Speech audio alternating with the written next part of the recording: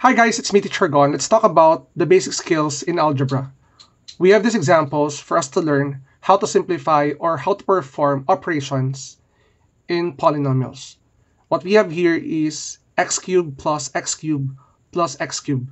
We can add these terms because they have the same variables as well as the same exponent.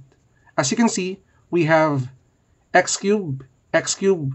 We have here an invisible one, an invisible one, an invisible one. That is 1 plus 1 plus 1. That would be 3. Then copy the common variable and the exponent. And the answer is 3x cubed.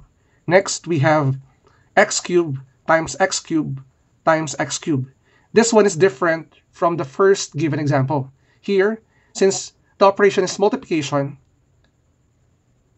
we will copy the same variable and then we will add the exponents. We have 3 plus 3 plus 3, that would be 9.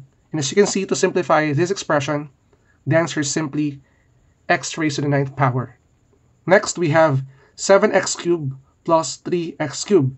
The basic rule here again, we need same variable and same exponent. So we can add 7 and 3, that would be 10, then copy your x cubed. And the answer is 10x cubed. Next, we have 6x squared minus 4x squared.